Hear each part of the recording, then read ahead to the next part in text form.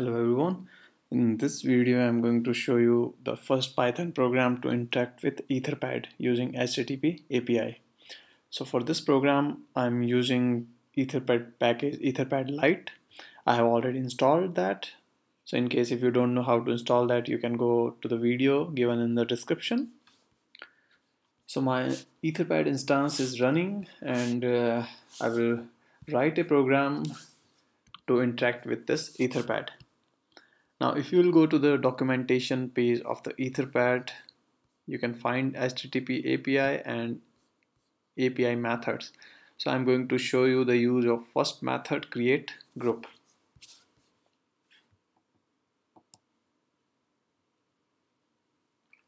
So first of all, we have to import this Etherpad Lite. Etherpad Lite.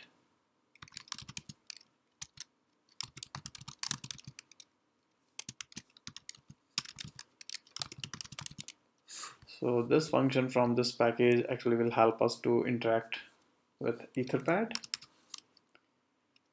Now we're going to connect with Etherpad instance.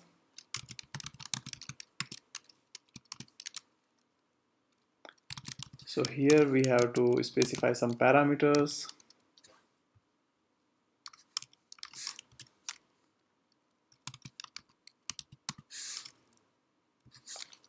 So the parameter is API key. Now how are you going to find out the API key? So what you have to do, just go to your Etherpad directory, and here you will find a file API key.txt. Open this file and copy this string and paste it here in single quotes. Okay. Now I'm going to call this create group function. Let me print the output.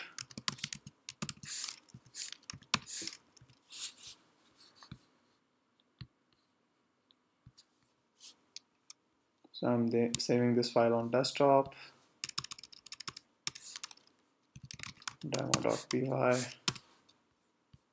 Now we are going to execute it. So open a terminal.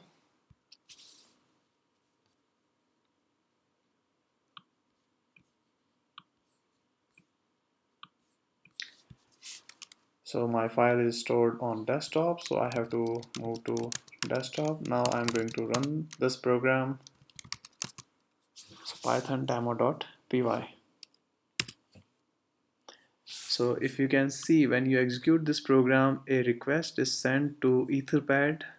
Here you can see that a request has been received for create group, and in response Etherpad sent this response code 0. It means this request has been fulfilled, it was successful, and a group is created and the group ID is this one. So this part, this data is actually received here as a output. So if you can see group ID, so in the same manner we can use this another function to interact with Etherpad. Thank you very much for watching.